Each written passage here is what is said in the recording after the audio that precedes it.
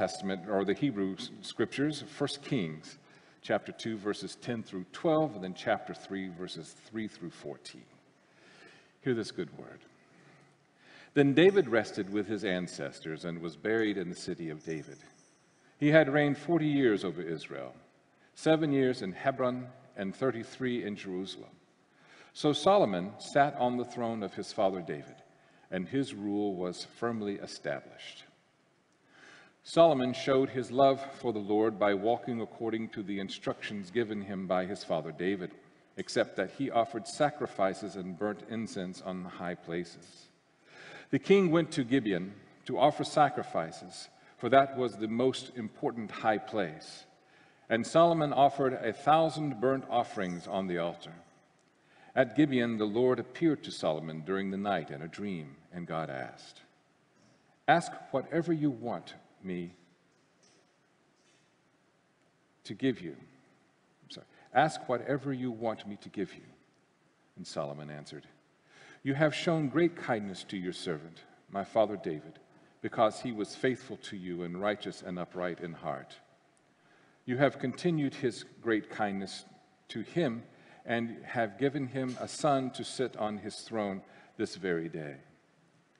Now, Lord, my God, you have made your servant king in place of my father David. But I am only a child and do not know how to carry out my duties. Your servant is here among the people you have chosen, a great people, too numerous to count or number. So give your servant a discerning heart to govern your people and to distinguish between right and wrong. For who is able to govern this great people of yours?" The Lord was pleased that Solomon had asked for this.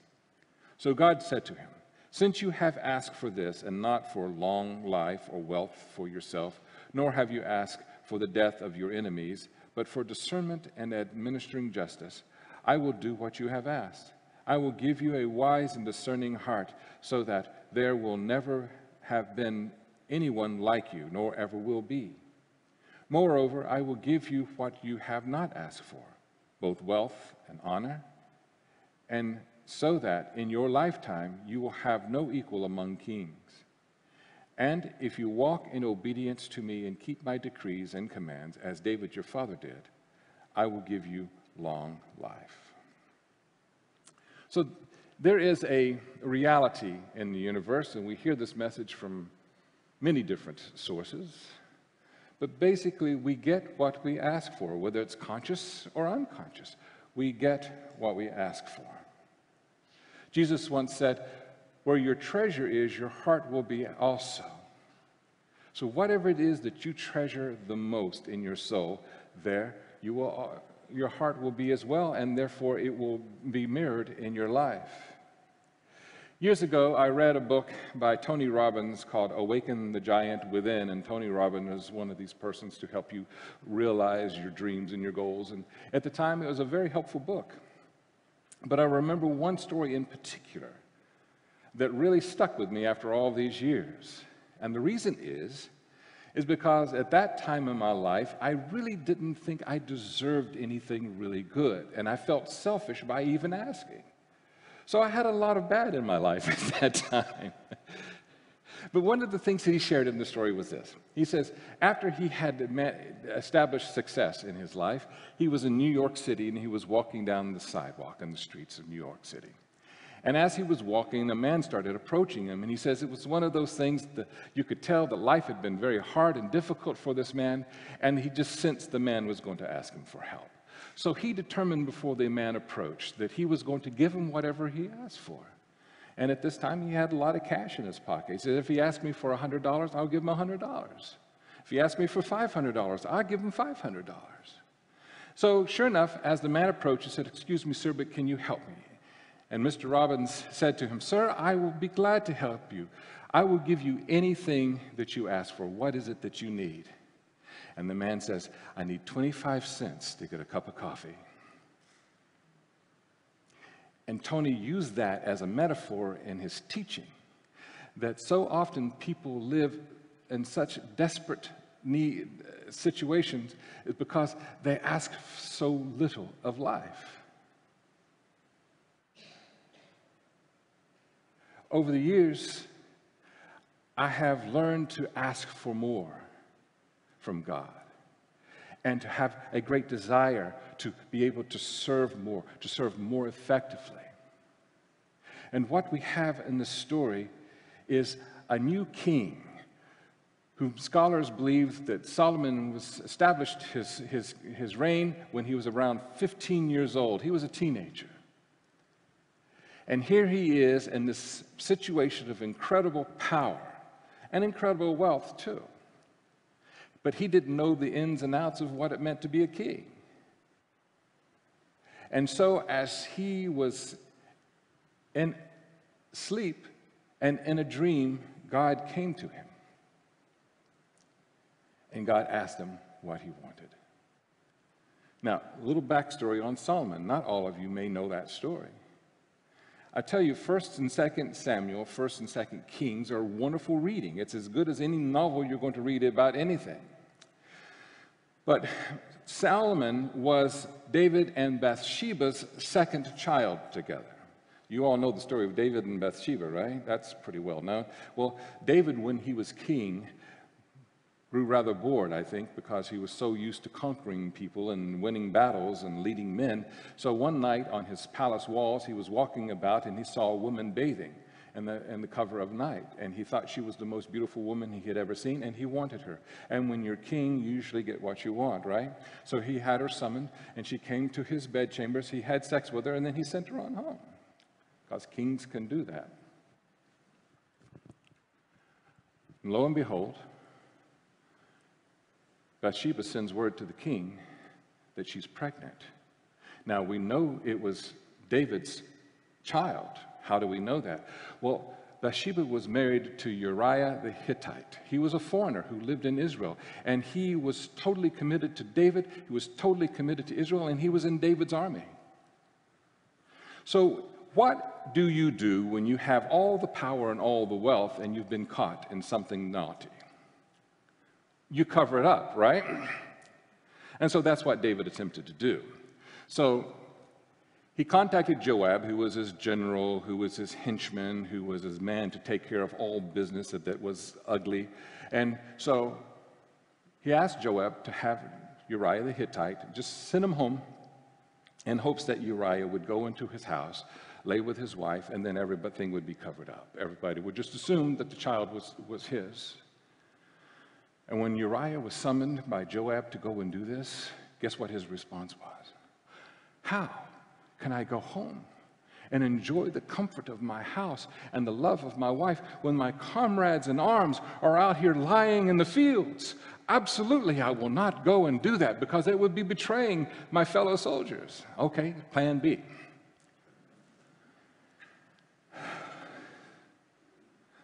David soon learns that loyalty has its price, right?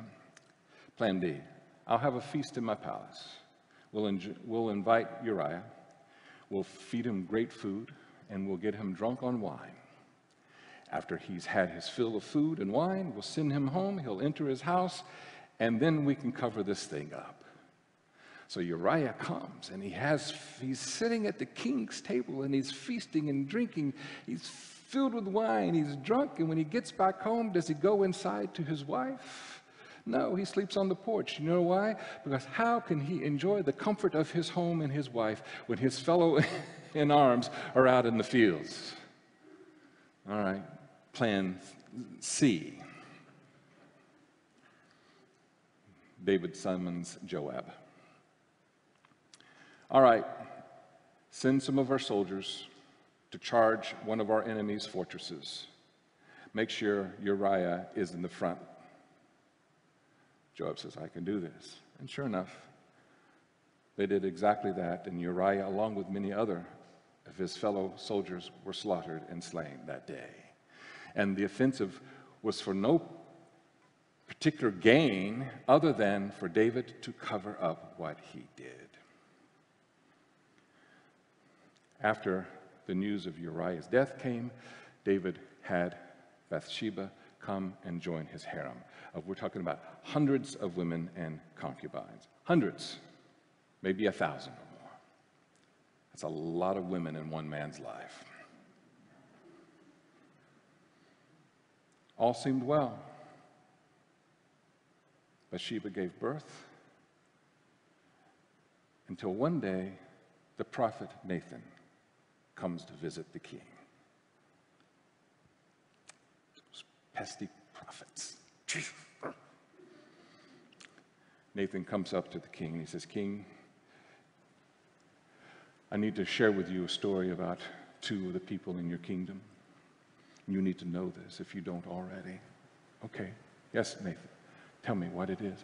"Well, you have one man in your kingdom who's very humble, and he lives very humbly, and he lives alone, and he has one ewe lamb that he loves. He says he does not feed or fatten this lamb in order to eat it and slaughter it one day, but this lamb is like a child to him. It's a beloved pet to him, and it brings him so much joy. And you have another man in your kingdom who's extremely wealthy, and he has thousands of sheep in his flocks, thousands. And one day he got news that one of his friends was coming for a visit and they were going to plan a great feast. And so this wealthy man who had all these thousands of sheep went and took that man's one little ewe lamb and slaughtered it and fed it to his guests. When David heard this news, he was outraged. That man deserves to die. And Nathan the prophet looked David right in the eye and he says, "You are the man." David knew he had been caught. He did not cover it up.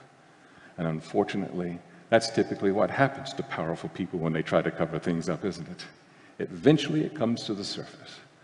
I've always said that the crime is usually worse than the cover-up. I mean, the cover-up is usually worse than the crime, right? The baby dies, and the scriptures tell us that David believed that God killed the baby because of his sin. Well, David and Bathsheba have a second child, and that would be Solomon. So God comes to Solomon in a dream. I love that part of the story.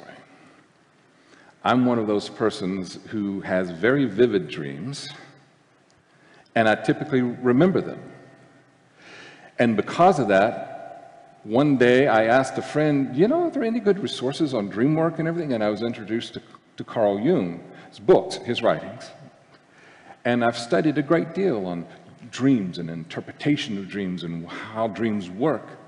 And one of the things that I have discovered in my own journey is that for me, dreams are a way for our soul mind to connect with the divine. There's nothing to distract. When we're asleep, our ego minds can't get in the way.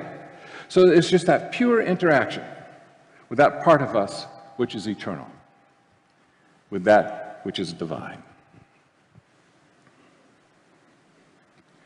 So when God came to Solomon in a dream, God asked Solomon, "Solomon, I've got $500 of cash in my pocket, and I'm going to give you whatever it is you ask for. Anything that you ask for, I am going to grant it to you."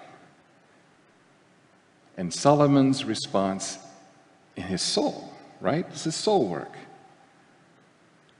In his dream, his soul mind said to God, "Give me a discerning heart and help me to understand clearly right from wrong, so that I might be able to rule your people justly." Right? This was his request, a discerning heart.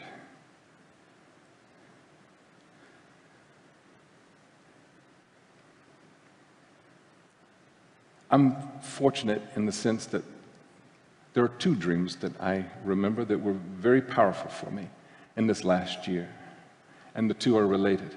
I've kept dream journals over the years, and I find that there will be like series, there will be like themes and motifs in dreams as I write them all down, and I see, okay, and then once I understand the message from those dreams, then those dreams will stop and another series will start.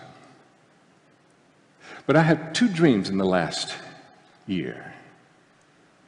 And one of them came at the end of October of last year. At this time, I was experiencing severe symptoms with pain in my hands and my shoulders and my knees and my toes and everything, which reminded me a great deal of when I had polymyalgia rheumatica back in 2008 and 2010. I thought it had recurred, right? Typically, I would have symptoms, but then they would go away after 3 or 4 days. But these just continued and kept getting worse.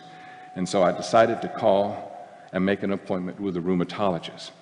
The one who could give me the appointment the quickest was a month away. One of them offered one in March. That was the other second closest one.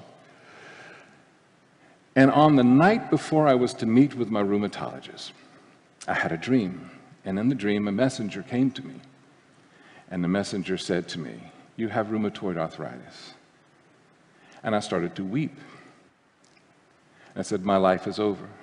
I will be crippled by this, and I will not be able to create art." That's how I responded in my dream. And the messenger looked at me with compassion, but no judgment. And the messenger says, "I want to remind you that your most favorite oil painter and impressionist, Auguste Renoir, created his masterpieces while being crippled with arthritis." And at that moment, in my dream state, I thought, "You're right, my life is not over." And I had my visit with the doctor, and she diagnosed me with rheumatoid arthritis. And that's what I've been struggling with now for almost a year. I've had one treatment that didn't work, and I've started a second treatment that is too early to tell. But along with all that, many other worries, economic, COVID, a compromised immune system, all kinds of things that were heavy, our church, things heavy on my mind. And about a month ago, I had another dream that's related. And in this dream, I was like 1930s in France, in Paris.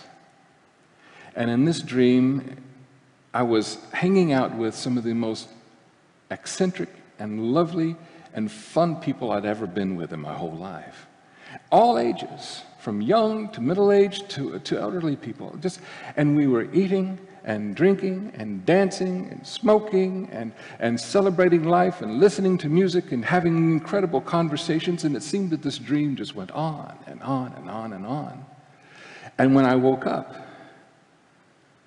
my response was, "Thank you." I thanked my soul for giving me this opportunity to experience this joy and fun. So this is a way that I believe that the divine connects with us, is through dreams. Because Solomon was not selfish, God granted him what he asked for. Solomon had a very successful reign. That's unusual if you think about it in world history. Typically, you have a very successful father, and those who follow are not quite as successful. But David ruled over 40 years, and Solomon also ruled 40 years. And throughout his reign, he was able to build up the coffers of Israel. He continued to manage a united kingdom, the Israel and Judah. He was able to build his military. He equipped them with the best equipment, and he also had a huge cavalry and chariots. Now, yes, I know you're all thinking in your minds, ooh, but most of the enemies that they faced only had infantry. And if you only had infantry and you were sending in people on horses and in chariots, that's like people with handguns meeting tanks today. So he had this huge, he built the temple, the first temple in Jerusalem. And it was considered an architectural wonder at that time. It was beautiful. It was set way up high on a hill. You can see it even today when you see where the Al-Aqsa Mosque and the Dome of the Rock is in Jerusalem. That's where it was located. He was brilliant at negotiating and diplomacy. And he was befriended by the Phoenician king who took him under his wing to teach him how to be king. And the two of them together built ports of entry for trade. They created trade routes with other countries. He married women from other countries to bring them into his harem. He had 700 wives and 300 concubines. That's not bad, is it? He even married Pharaoh's daughter, which sealed his alliance with Egypt. So he was brilliant at what he did. And he had a long life, and he had wealth, and he had everything that he had asked for and more. And his wisdom was renowned throughout all the region. In fact, the Queen of Sheba came to visit him because she wanted to meet this man who had this reputation of being so incredibly wise. So we get what we ask for, whether consciously or unconsciously. If you're a person who in life unconsciously and consciously don't believe that you deserve anything good, you will create situations in your life and draw people into your life that will validate every one of those beliefs.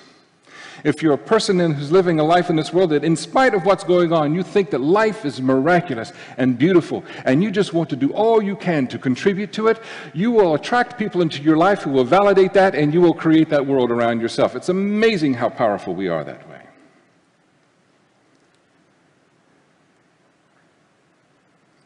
So, I'm going to ask you to join me now on doing a little exercise.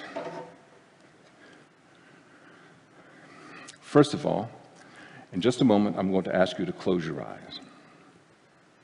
And when you close your eyes, I want you to focus right here. Even though your eyelids will be covering your eyeballs, I don't want everybody to open your eyes and you're looking cross-eyed, right? That's not what we're asking for. Just focus your energy right here to the center of your face, right here. Right? So everybody close your eyes. And now just focus right there in the center, right there where your sixth chakra is, right there in the center of your head. And I want you to take a deep breath. In Greek and in Hebrew, there is one word for breath and spirit. In Greek, it's pneuma. In Hebrew, it's ruach. So when you breathe, the breath of life, you're also breathing in spirit. So breathe again. And while focusing right there in the center of your forehead, I want you to go into an imagination of dreaming. Just imagine that you're in a dream state, and however you want to be, on a beach, sitting on a park bench, hiking in the mountains, whatever it is that just meets your need at this moment.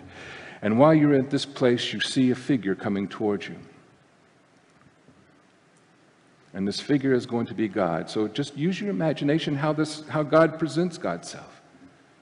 As an angel, a messenger, a thought, a creature, whatever. And as God comes to you, in your soul-mind state, in your imagination, God's going to ask you this question. Ask from me whatever it is that you want, and I will grant it to you. So what is it?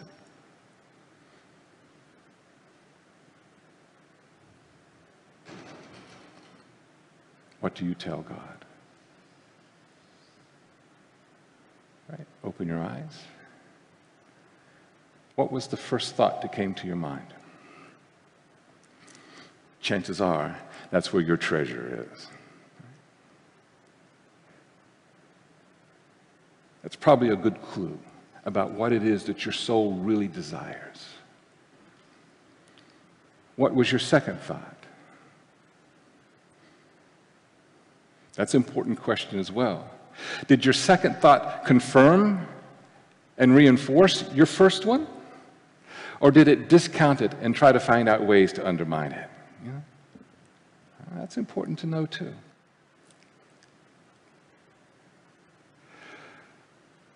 When I was in a period of great transformation in my life, in 2007, I had the great privilege of having a wonderful mentor named Patricia Smith.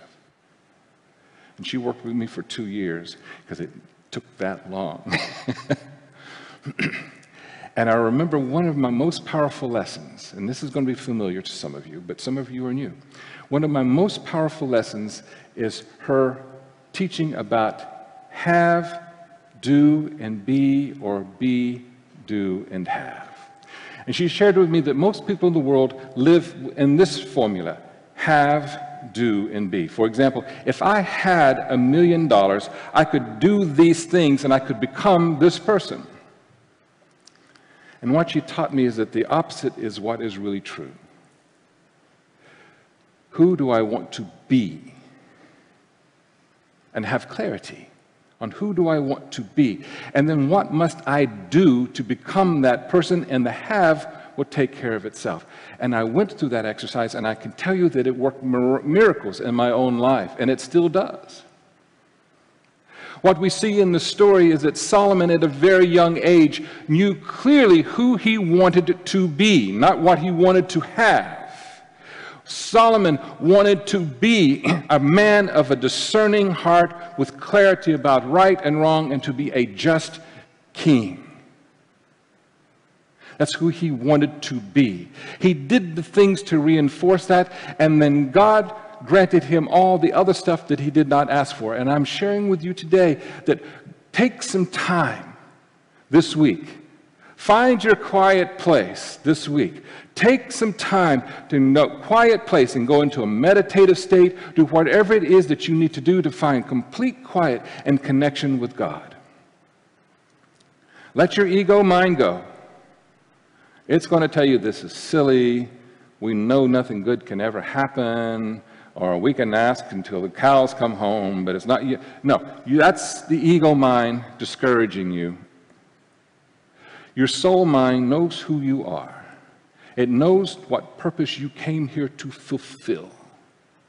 And when you are in touch with who you want to be,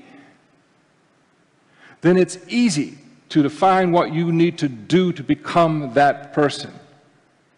And God will grant to us the same that God granted to Solomon. When we are clear about that, God will provide the have. And it will go well beyond anything we had ever imagined. And when you're in that quiet moment, and you have this clarity, and God's Spirit with your spirit shares with you, this is who you are. And you confirm, yes, this is who I want to be. Then trust it. Trust it. Trust the response. Because it comes from a realm that is eternal and way beyond anything that we experience on this planet. Trust it. And then go about becoming that person. And we, like Solomon, will experience life in a way that is so powerful and wise and discerning and beautiful that we'll never be without. We'll be fulfilled, and we will be a part of fulfilling God's grace in this world. Go with peace and purpose.